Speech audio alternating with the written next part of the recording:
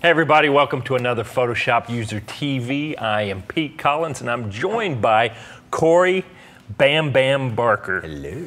And we are Photoshop User TV. We are sponsored by KelbyOne, the folks that bring you Photoshop User Magazine. Right there. We're excited that you're here. We've got another show for you today and we're going to jump right in and get to the good stuff. Corey, show us the good stuff. I have some good stuff. Actually, as we mentioned last week, of course, my new book, Dodo, Down and Dirty Tricks for Designers is out and shipping. In fact, got a copy right here. Looks really cool. Be sure to check it out. You can get it at Amazon.com and, of course, KelbyOne. Order it wherever you like. Of course, if you order at KelbyOne, you'll get a signed copy.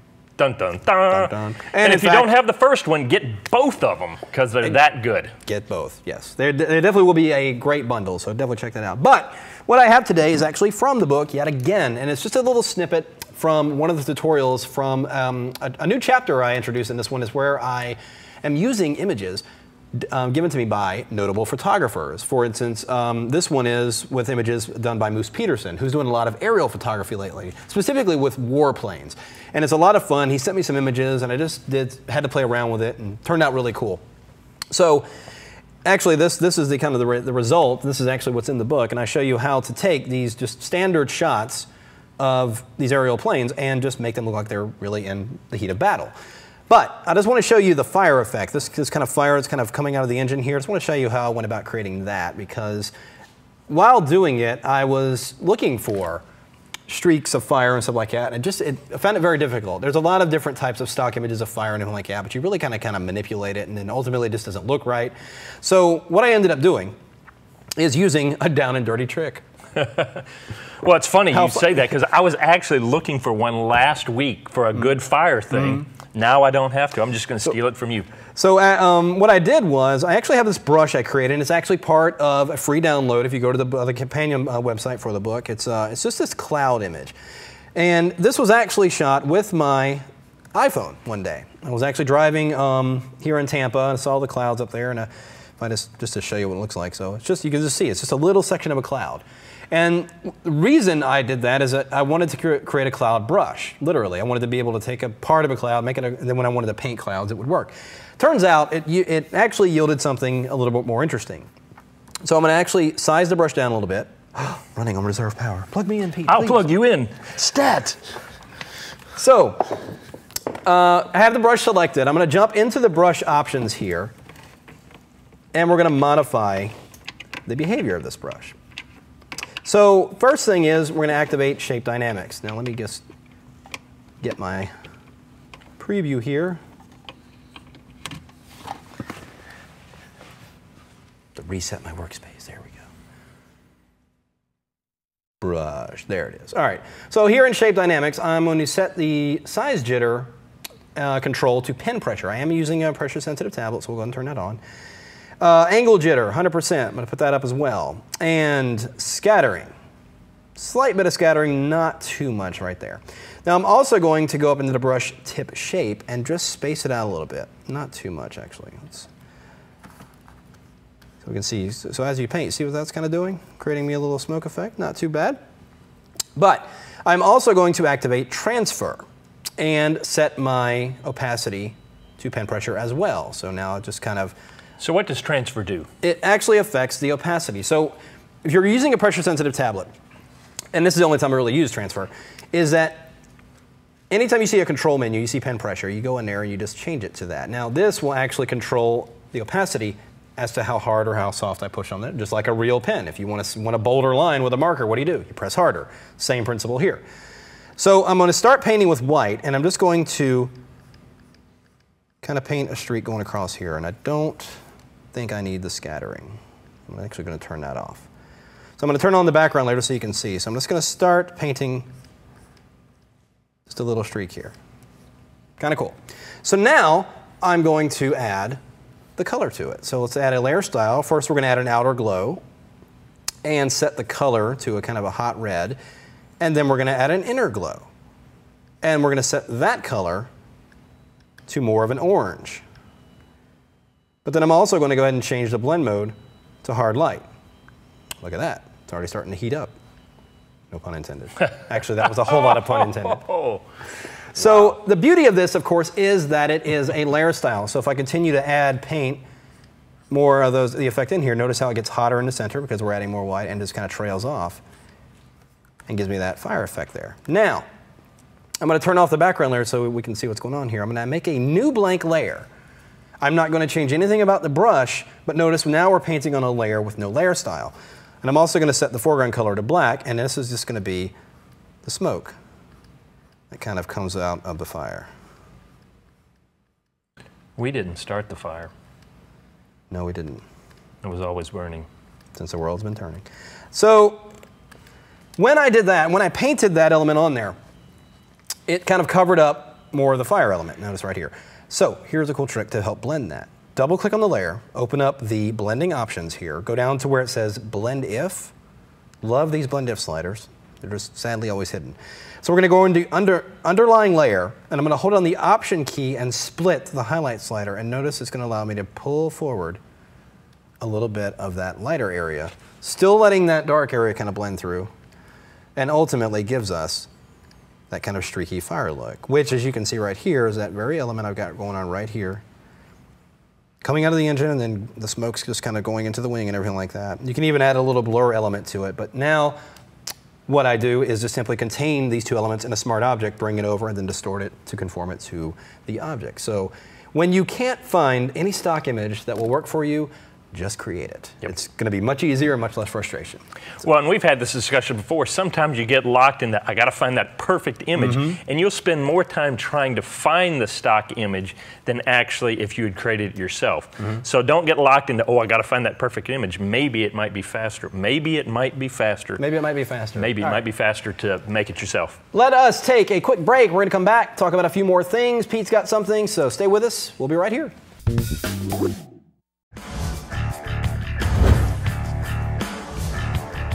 My name's Tim Wallace. I work as a commercial photographer. I'm based in the UK. Cars fascinate me. They're almost like people. They're like characters. They have a personality. Photography is about creating one single image that gets that message across.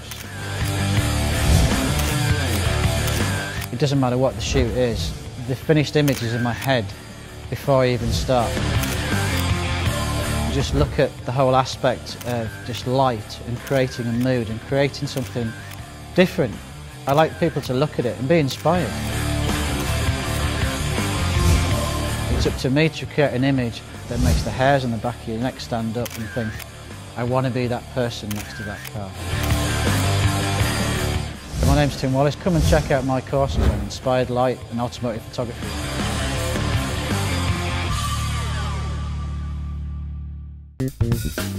Hi everyone, welcome back. Now, just want to take a minute real quick and talk about what we call the Super Bowl of Photoshop events, and that is Photoshop World coming up in April. It's April 8th through the 10th in Atlanta, Georgia. The first time we're going to be in Atlanta. We couldn't be more excited. Pete's going to be there. I'm going to be there. A whole host of some of the best Photoshop and photography instructors anywhere. We're all going to be there. If you haven't been, you really owe it to yourself to go experience what it's like, and you'll probably come back again and again because it really is so motivational and inspirational, and that's about the only other all I know is, boy, I killed that. That was horrible. I apologize to the watching audience. I'm sorry. He's okay. But just want to make sure that, I don't know what date it is right now, but if you have not, if it is not March 17th right now, you have time to save $100 on the registration by going to PhotoshopWorld.com. Register now, you'll save $100. But if it's after March 17th right now, you're out of luck. Sorry. Anyway. We're going to press on, and Pete's got something I believe is a continuation. If you remember from last week, he was doing some cool stuff with those plane images, and I believe he's got more. We're just going plane crazy here at Photoshop User. And this was the original image. I should have mentioned last week, this is my friend Larry Grace sent this to me and asked me if there was something I could do with it. We probably, if you're like me, have a bunch of images that you've taken different places and you want to do something with them. Well, you got a shot of this great plane. What do you do with it? And I showed you last week how to cut it out, how to add the prop blur. So we get to this point right here. Now you want to find that background to put it on. And let me show you kind of a tip that I use when I'm trying to figure things out. Here you can see I brought the plane in, but what I've done, if you look on the side here, is I have a whole bunch of different cloud shots and things that I have either already had in my stock portfolio or I downloaded comp images. And this is where you'll go to your stock sites like Fotolia.com or iStock Photo, and you can download a comp image. It's a low-res image, and it's usually got their watermark on it, but you can bring those in, and even though they're not real crisp, you can see how they'll work. And what I've done now is I've put this plane on here with a bunch of different backgrounds, and now I can see how it's going to look sitting in those backgrounds. So I wouldn't necessarily have to go in and buy any of these backgrounds till I found the one that works really well. That one's not bad right there, so I may highlight that one. Then I come in and, you know, and each one of them has its pros and its cons. But here's another little tip for you that will help. A lot of times when you're looking at these things, color balance can mess you up, and you'll throw out a background because it may be cool and your object may be warm. I put in a new layer up top, and I just added a hue saturation adjustment layer above it that turned it no saturation. It turned it black and white. So now I'm just looking at the details and how they would work together. So before, let's say that one's okay, but that one, the coloring would mess you up. You put that on there and now you go, well, hey, that could work. And this gives you a little bit better idea of how the two elements work together without color interacting with it. So now I could just go through, and this would be a great exercise for you to do to find the right backgrounds, because sometimes you think you've got a good idea for what kind of background it is, and you put it in these different backgrounds, and one of them will just jump out and sing to you and go, yeah, that's the one you want. That's not the one I want for that one. As a matter of fact, I did this originally. I put all these on a layer, and then I had about 6 or 7 different airplanes that I scrolled through and found which airplanes fit with the background the best. And I decided that one was a pretty good background that I wanted to use. So then I take it from there, I find the one I want, and once I get it in position and all, here's another little finishing trick for the final image that you're going to use. We're going to talk about putting it on something like paper and adding texture and stuff in a minute. But we call it the claw. Command or Control, Option or Alt, Shift and E. It's 4 buttons, but what it's going to do is it's going to create a new layer. As soon as I highlight the right one, it's going to create a new layer on top of everything else. And you can see it's just a copy right there. And now, what I love to do to finish up most of my images is now bring them back to Camera Raw as a filter. And Corey's computer agrees with me there. And what I can do now, once I get the image how I like it, I can now adjust the temperature and add clarity, and even what I like to do is add maybe a little bit of grain so that it really solidifies how the image goes together. So first of all, put it on a background, figure out which background works the best, but then think about maybe taking it back into Camera Raw and making some global adjustments to everything. And then once you're done, you just simply hit OK, and now you've got your image ready to place it in whatever type of thing you want, which I'm going to show you on next episode's show of how you can place it into some grungy paper, add some different elements, and you're all done in no time. I think it's another thing people don't think about is that they always think Camera Raw is a front-end thing, and you can always, when you're done, even especially with composites, bring it into Camera Raw, and you can apply a lot of photograph to get that kind of photographic look on a composite. It certainly is. Well, now with CC, that it's a filter, it's just so handy to be able to use, much like you talked about in the last one about applying the HDR toning to it. It's a great way to really round off your image. Okay. So don't forget to use Camera Raw as a filter to add to your image. Makes me wonder if HDR toning would really make that look cool.